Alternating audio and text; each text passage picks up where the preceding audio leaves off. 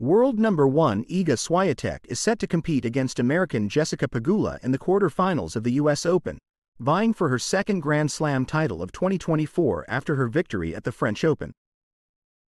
Pegula, who is ranked 6th, is looking to achieve her first Grand Slam semifinal appearance following strong performances, including her triumph at the Canadian Open and reaching the finals in Cincinnati last month.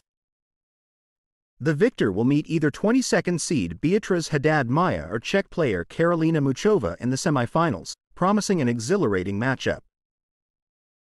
Later on, the top-seeded man, Jannik Sinner, will face Daniil Medvedev, with the Italian aiming for a second major title after his success at the Australian Open.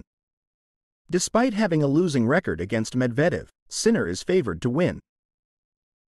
As the intensity escalates in the closing rounds of the US Open, Iga Swiatek and Jannik Sinner are both in a position to affirm their stellar seasons.